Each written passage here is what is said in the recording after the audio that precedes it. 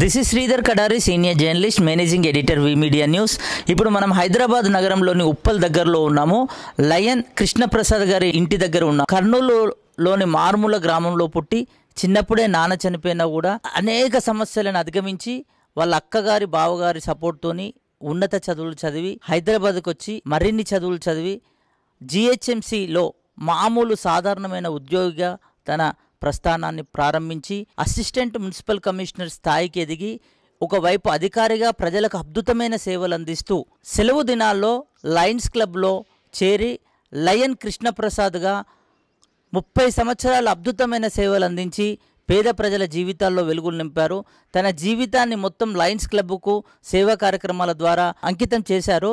నిజంగా ఈ సేవ చేయాలనే ఆలోచన ఎలా వచ్చింది, లయన్స్ క్లబ్ ద్వారా ఎంతమంది జీవితాల్లో వెలుగులు నింపారు అనే విషయాన్ని లయన్ కృష్ణ ప్రసాద్ గారి మాటల్లో విన్నాం. నేను lion Krishna Prasad, member of Hyderabad Meerpet.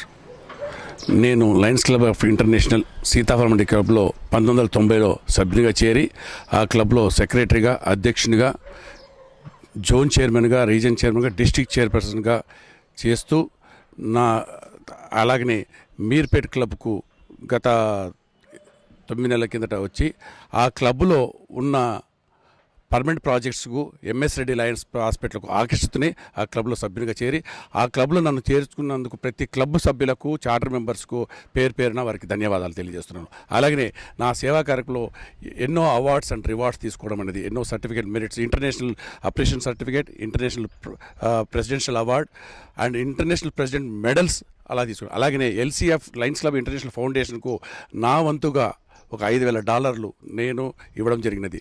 ఆ $5,000 ఎందుకు ఇచ్చామంటే దానివల్ల ప్రకృతి వైపరీత్యాలకు, ఆటుపోట్లు జరిగిన ఎక్కడైనా వరద విభోత్సవాలకు అది సహాయ సహకారాలు ఉంటాయి.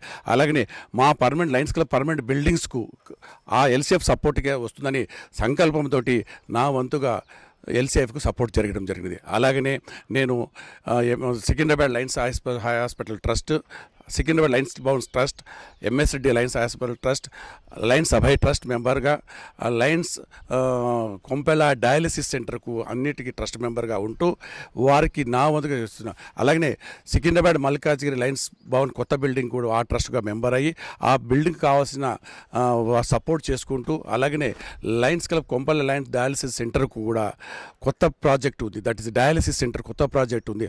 ఆ ప్రాజెక్ట్ కూడా నా వంతుగా సహాయ సహకారాలు అందిస్తూ చేదోడు వాదోడుగా నేను ఒక ఆర్గనైజేషన్లో మంచి సర్వీస్ చేయాలని ఉద్దేశంతో సేవా కార్యక్రమం ముందున్నాను. గత సంవత్సరంలో ఒక వికలాంగునికి చూసి నా దగ్గర వచ్చి, సార్ ఇట్లా నాకు సహాయం కావాలి అంటే, ఆయన ఇంటికి పర్సనల్ పోతే ఆయనకి ఏమి ఆధారం లేదు, ఇంట్లో ఉన్నది ఒకతను, ఒక భార్య, ఒక బాబు, దానికి ఏం సపోర్టింగ్ లేకపోతే చూసి అతనికి ఒక ట్రై స్కూటర్ ఇవ్వడం వల్ల ఇచ్చి మా గవర్నరు ఇంటర్నేషనల్ నుంచి రాగానే డాక్టర్ ప్రహ్లాద్ గారని లాస్ట్ ఇయర్ గవర్నర్ ఉండే, వారి ద్వారా ఆ సర్వీస్ ప్రాజెక్ట్ ఇనాగరేట్ చేసి అతను ఇప్పుడు నాకు చెప్తుంటారు ఫోన్ చేసి, సార్ మీరు ఇచ్చిన ట్రై స్కూటర్ వల్ల నాకు ఉపాధి కలుగుతుంది, ఎందుకంటే నేను వికలాంగుని పోవాలంటే ఇబ్బంది అవుతుందని చెప్పి ఆ క్యారెల్ని తీసుకుని ప్రతి ఆఫీస్కు డిస్ట్రిబ్యూట్ చేసి ఆ వచ్చిన డబ్బుతోటి సంతృప్తి పొందుంటే నాకు ఎంతకంటే ఇంకేం కావాలి. అలాగనే మా కళ్యాణపురి పార్కు చాలా మటుకు అన్డెవలప్డ్ కాకపోతే నా సొంతగా ఆలోచన చేసుకుని ఆ పార్కును డెవలప్ చేసి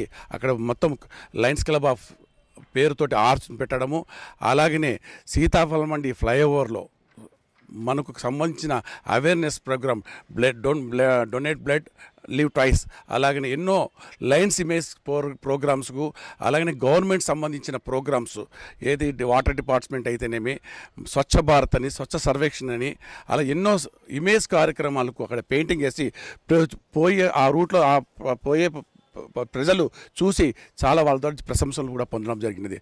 అలాగనే ఎన్నో మన బ్లడ్ దాదాపు నేను ఇప్పుడు దాకా 25 సంవత్సరాలు బ్లడ్ డొనేషన్ ఇవ్వడం జరిగింది. ఎన్నో హెల్త్ క్యాంప్, అలాగనే ఇక్కడ మనకు గతంలో ఇక్కడ కళ్యాణ్పూర్లో మన ఆదర్శ్ ఆర్ఫనేజ్ పిల్లలు ఉండేవాళ్ళు, వారికి నా వంతుగా నేను సహాయం చేయడము, వారికి కావాల్సిన స్కూల్ పుస్తకాలు అయితేనేమి, వాళ్ళకి కావాల్సిన పరుపులు కావాలనేమి, స్కూల్ బట్టలు, ఫీజులు, వాళ్ళకి ఈ మధ్యనే వాళ్ళకు ఒక సంవత్సరం సరిపోయే కిరాణా సామాగ్రిని కూడా అందుబాటు చేయడం జరిగింది. దీంట్లో ఏమవుతుందంటే మనకు ఉన్న దాంట్లో కొంత ఇవ్వడం ఇస్తే ఆ సాటిస్ఫాక్షన్ ఉండడం వల్లనే మన సంపూర్ణ ఆరోగ్యంతో ఉంటానని నేను భావిస్తూ ఎన్నో సేవా కార్యక్రమాలు ముందుగా చేస్తున్నాను.